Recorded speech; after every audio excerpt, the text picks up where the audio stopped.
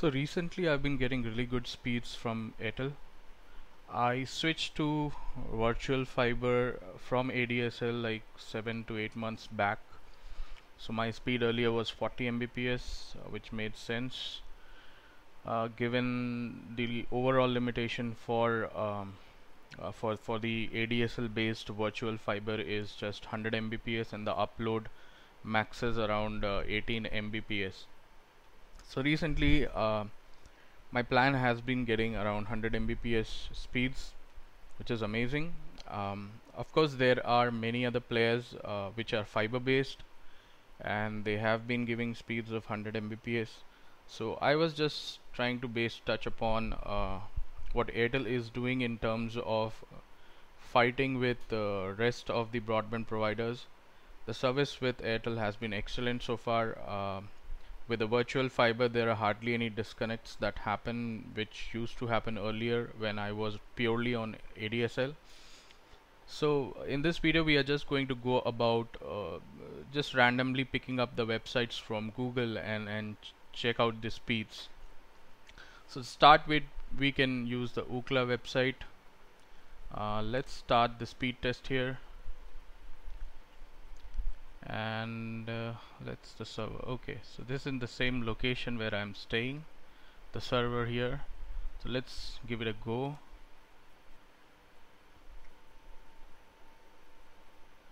Yeah, if you see, there is just 12 milliseconds of latency. Earlier while I was on ADSL, this ping was about 60, 70, 80 milliseconds. So here we are getting around 92 Mbps speed, which is fine given other factors in the OS itself.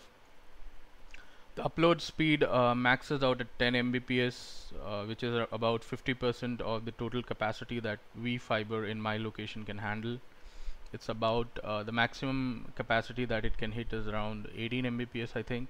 So I'm getting an upload speed of 9 Mbps, which is pretty much good because I can do video chatting on a HD level without any issues. Uploads are fine, like for office work and everything. The 9 Mbps is more than sufficient. It's a consistent upload speed that I get. So let's try out some other websites and see the speeds. So this fast.com, this is something that is that only does the download speed check, and it is kind of powered by Netflix. So if you are using Netflix, you can kind of check whether your internet connection is fast enough to kind of support Netflix or not. So this would directly test the traffic from the Netflix servers. So we are at 80 Mbps, 83. So this is pretty much good for a 100 Mbps connection. So let's do another retry and see how it fares.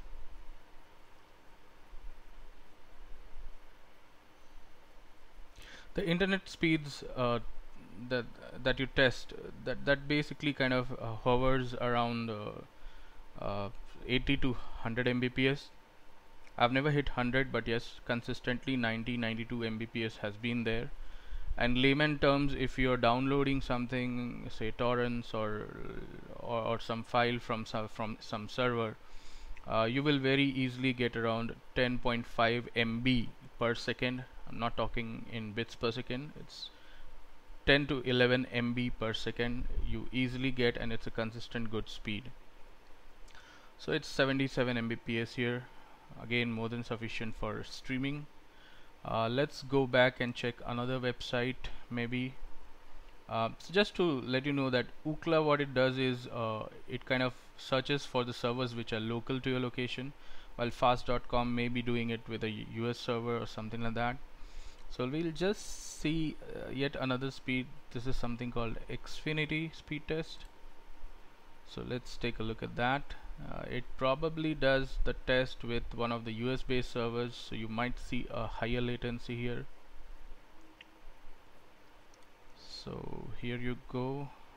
Okay, so it's powered by Comcast, so I'm assuming this is a good site to test it. So it's testing with Foxborough. Yes, the latency is 276 milliseconds, which is understandable. Okay, that's a good speed.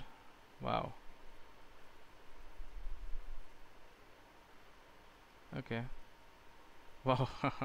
So it's 44 Mbps, so it's kind of a misleading here. Okay, let's see what's the upload. Upload will always be kind of consistent. So this is actually okay. What you see is not right, but in the backend it's actually testing the right speed. Let's do the test again.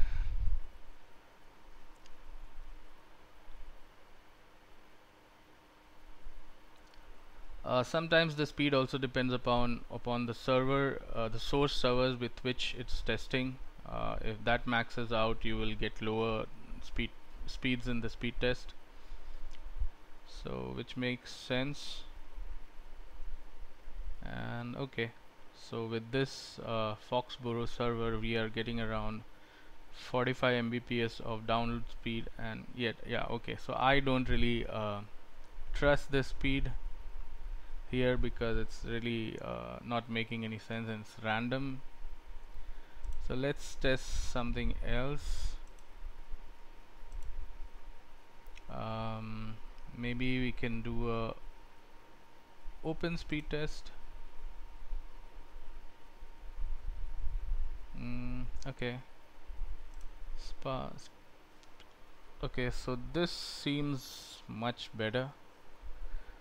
And so far open speed tests, I don't know about this website, but normally how they work is that they consider the real-time scenarios and the real-world scenarios, not something what Ookla does, downloading files from a single location to your desktop. So this is like what the real world scenarios when you're browsing a website or whatever you are doing. So that's the kind of speed that you get. So again, 80 Mbps and 2.30 Mbps sounds good to me. Okay, so just to tell you that these open speed tests are not something like uploading a file from your desktop to the destination server. It randomly kind of connects to other websites, does small uploads, averages that out, and that's how you get the upload in Mbps.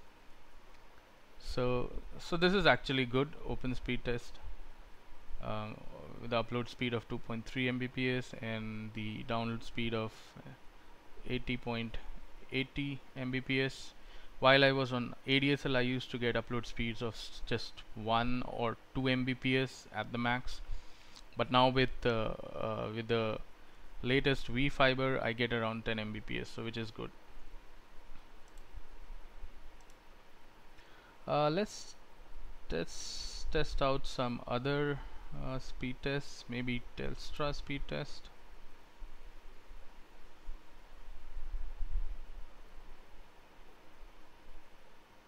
Okay, this looks more like Ookla, but yeah, let's do. So it's going to test the speed. Of course, it's a company based out of Australia, so it's going to use the server in Australia, so no problem. Let's go.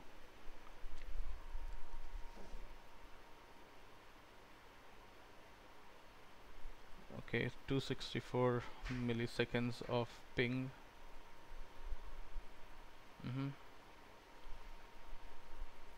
Okay, 45.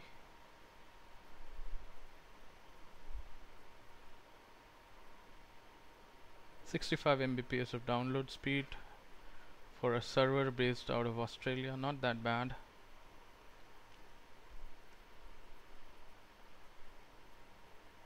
Upload looks fine too. Okay, that's good.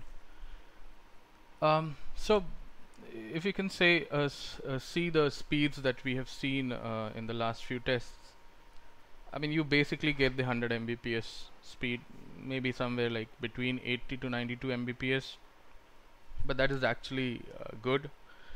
I don't think you'll ever hit a complete 100 Mbps speed, but anything like 80% of the committed speed is really good, and more than sufficient for doing any kind of buffering, any kind of streaming. So it's really good, and approximately 9 to 10 Mbps of upload speed is good too.